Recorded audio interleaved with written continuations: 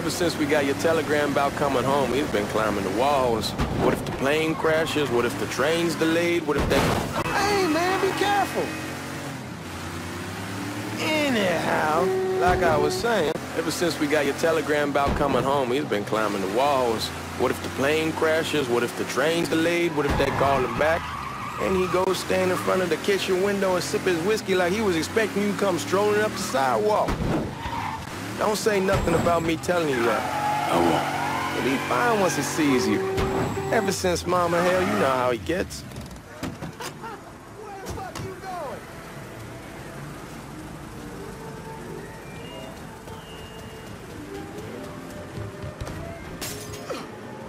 My mistake! Sorry!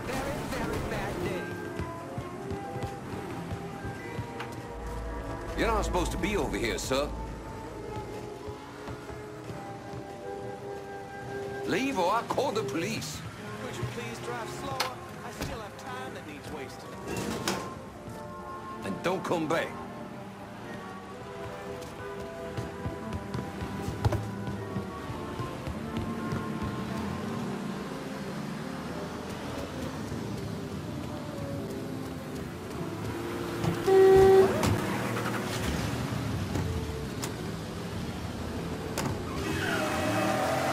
Anyway, he'll be fine when he sees you. Ever since Mama, hell, you know how he gets.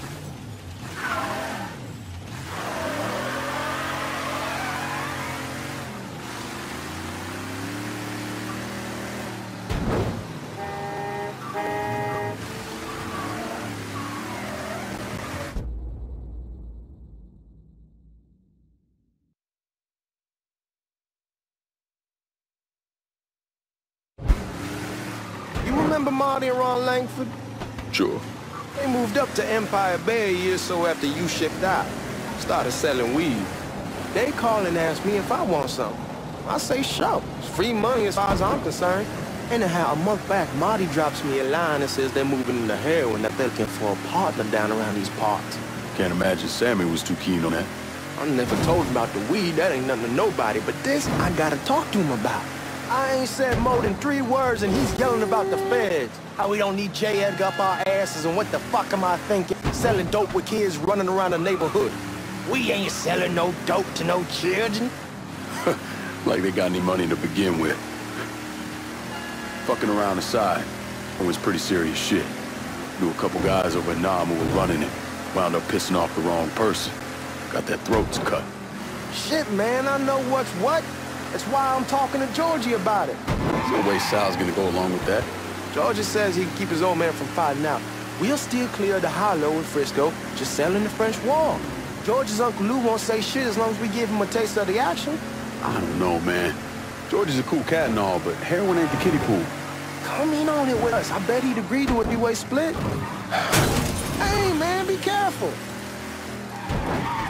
Like I was saying, I don't know. I kind of need to lay low a bit, figure some things out. Yeah, all right. Come on, we're going through the front. I ain't having your wall here or I ask you to back door. Look who I found panhandling out in front of the train station. Pleasure, man. Welcome back, baby. Boy, I send you to bring Lincoln Clay home. Not the big nigga who ate him. Well, shit, old man. I finally went somewhere they knew how to cook. Welcome home, son. How are you?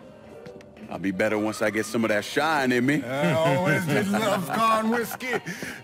I would like to make a toast. My father used to say that the real worth of a man came from the mark he left on the world. When Lincoln first told me he was joining the military, I was against it. Too dangerous, I say. Let those people fight their own war, I say. But then I realized Lincoln needed to go out and make his mark. And that's precisely what he did. I'm so proud of you. Paul Lincoln! Bienvenue à la maison! Paul Lincoln! Bienvenue à la maison! Good to see you. You look so good. Nice seeing you, Lincoln. Oh, I kept you in my prayers. I really appreciate that, Father.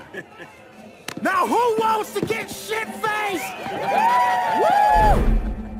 It's hard to explain what it's like coming home from war. Elation, fear, guilt.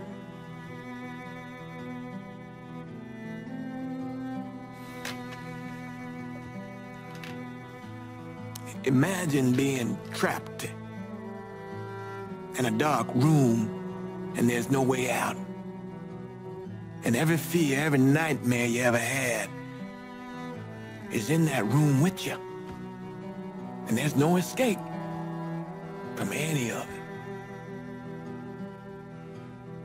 And then one day, a door opens and you're free to go. Just like that. The thing is, you made your peace with your terror and your fear of death. And now part of you is afraid to leave it behind. But what choice do you have? Every soldier has to walk through that door, one way or another.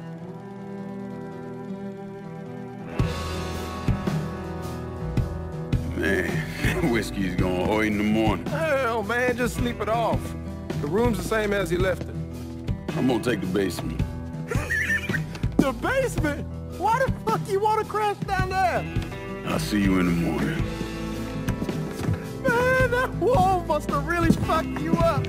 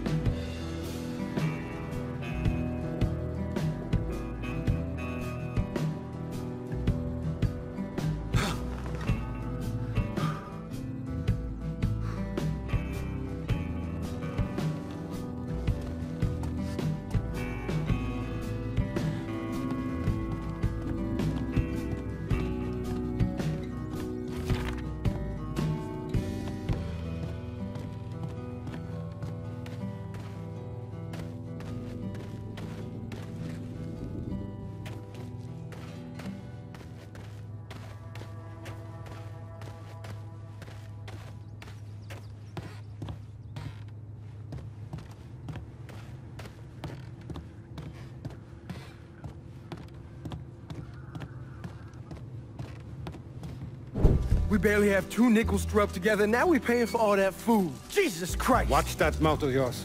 We wouldn't be in this mess if you would have listened to me. What mess? Not something you need to worry about, Lincoln. I got it under control. Under control? God damn it, you need to... Boy, I'm not warning you again! Have it your way, old man!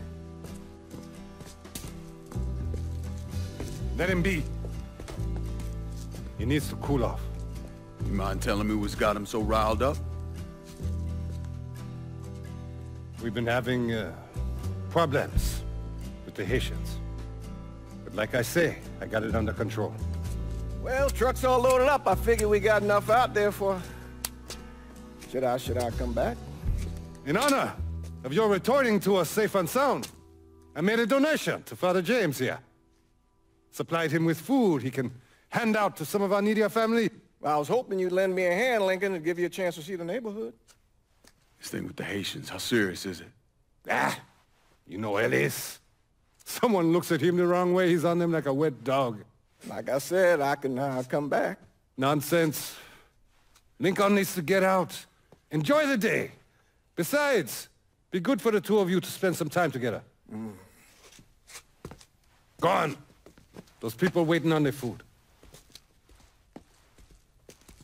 Oh, I saw Lincoln a couple times once he was first back. He told me he wanted to leave town, head out to California.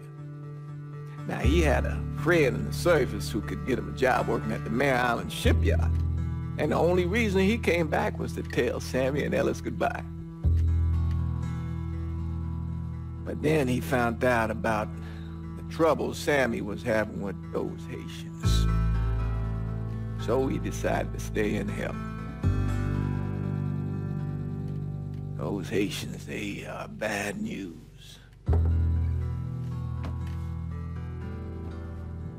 No talking Lincoln out of it. Whatever else he might have become, Lincoln was always loyal.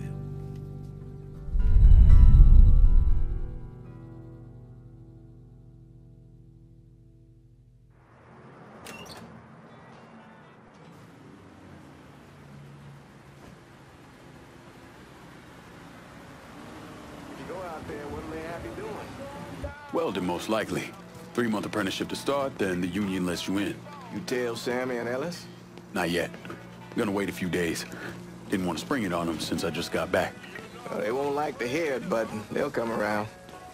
You need to do what's best for you. Go ahead and start serving those folks. I'll be back.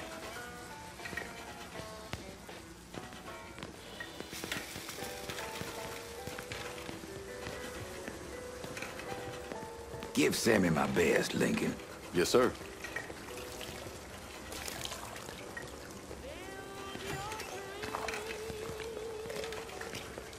Warm meal, warm heart. Oh, sure.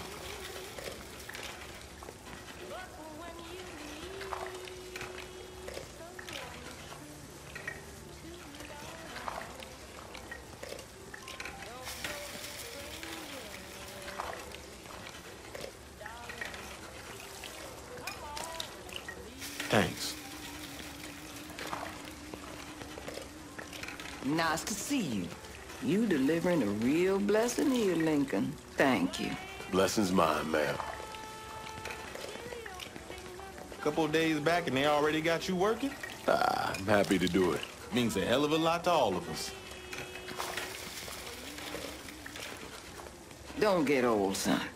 It's a fucking shit show. I'll see what I can do about that. Hey there, Lincoln. How are you, Regine? I'm good. Nice to see you around the holler again. Nice to see those big brown eyes again. Well, they'll be over at my aunt's place with the rest of me. You should stop by. Maybe I'll do that. Lincoln, we got trouble! Run, Regine! Once we're done with you, Lincoln, Sammy's next! This ain't... Don't get your guns. What? Watch out! You boys ought to be ashamed!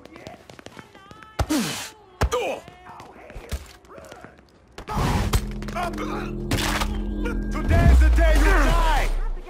Got him! Got him now!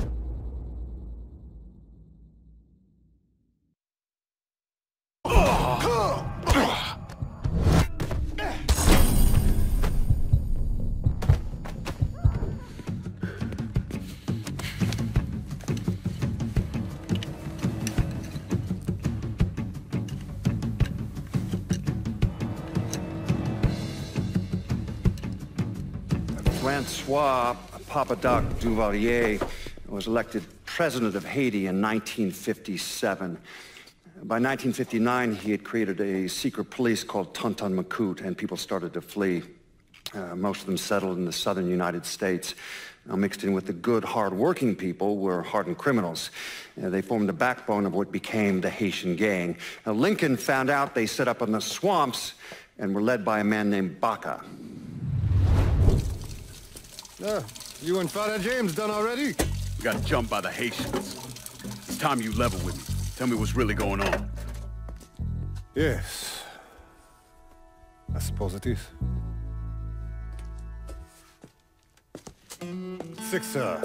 7 months ago, folks in the Hollow started getting robbed. Money, jewelry, things of that nature. Didn't take long for us to figure out it was the Haitians. Then those bâtards on velours started going after the lottery. How much money are we talking about? How much? Enough that we're in deep shit with Sal Marcano. Haven't kicked up to him in 3 months. Jesus Christ. If I deal with them, that gives us time to settle up with Marcano, right? Let me worry about Sal.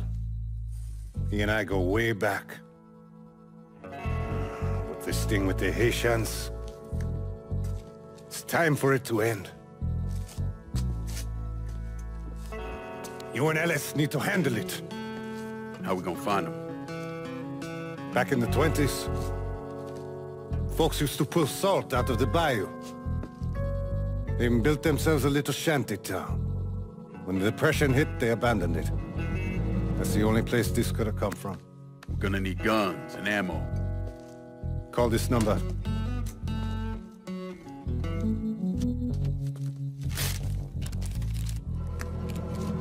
But do it away from here. No sense tipping anybody off. Or we could sweep the hollow, track down and kill every last one of those cocksuckers, then we wouldn't have to worry about it. The last thing folks in this neighborhood need to see is colored people killing each other. Do this quiet. Away from here. Once we eliminate whoever's running the show, the rest of them will go down on their own. Trust me. All right, soldier boy. I'll follow your lead. Be careful, yeah? Those Haitians are a hard people. Do not ever underestimate them.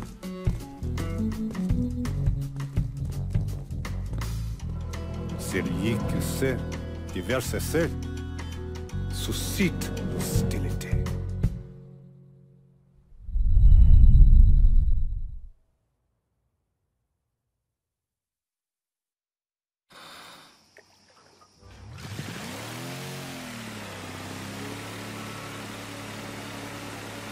You sure this is how you want to play this?